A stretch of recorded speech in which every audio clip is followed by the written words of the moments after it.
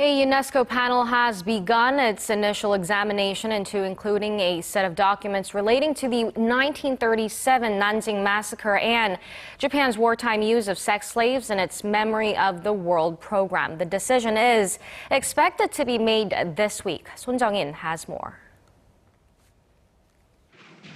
The Nanjing Massacre was one of the darkest events of the 20th century.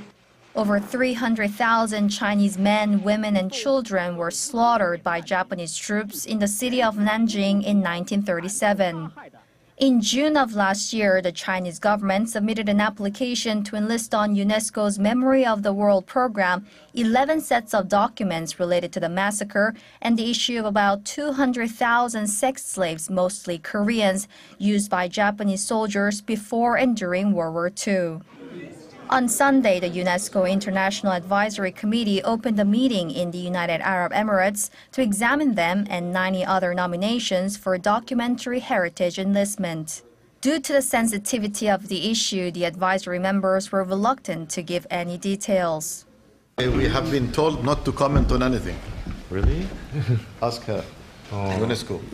No, we cannot comment anything. Until we finish the... UNESCO's Director General will make a final approval based on the result of the panel discussion. I believe that we all have some responsibilities to carry out today. Japan has lodged a protest against the move and asked China to withdraw the nomination, questioning the authenticity of the materials. Amid rising tension between the two countries, the international panel is expected to announce its decision later in the week. 손정인, 아리랑 뉴스.